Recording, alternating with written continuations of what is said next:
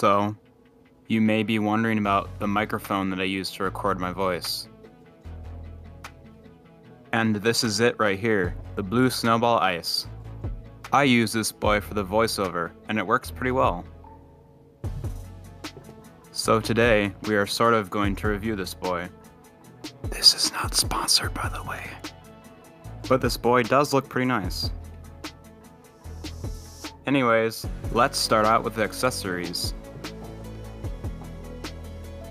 It came with this extremely long USB cable, although it is mini USB, which is kinda unfortunate. I got this pop filter separately. It fits in with this boy pretty well though. Let's get these boys out of here.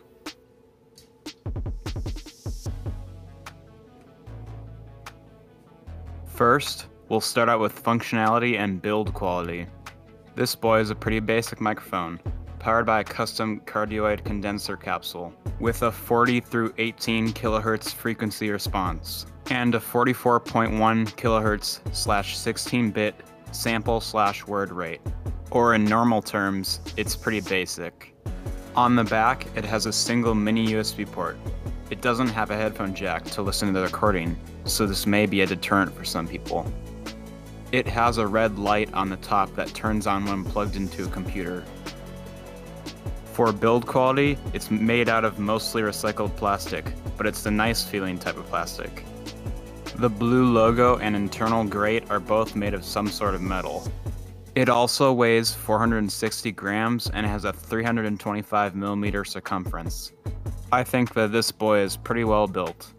It has a screw thing on the bottom for attaching the stand that it comes with.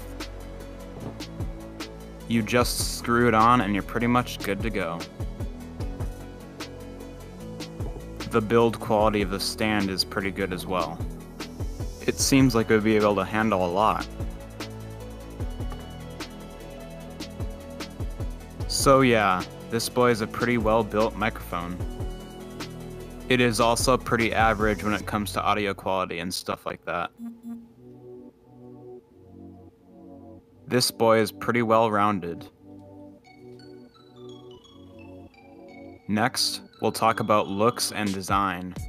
Now, when I first looked at this boy online, I thought it actually looked kinda ugly.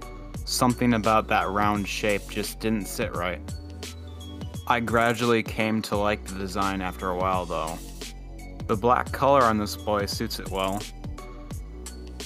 Although, I originally ordered a white one, I received this black one instead. Which was fine, I didn't really care as long as I got a microphone. The back on this boy looks less interesting than the front though. But why would it need to be? You mostly see the front side anyways. The bottom chrome could be a different color though, like maybe the same color as the blue logo. Also, the little band going the circumference of this boy is a bit strange looking. But this boy is pretty unique looking. There's probably no other mic that looks exactly like this boy.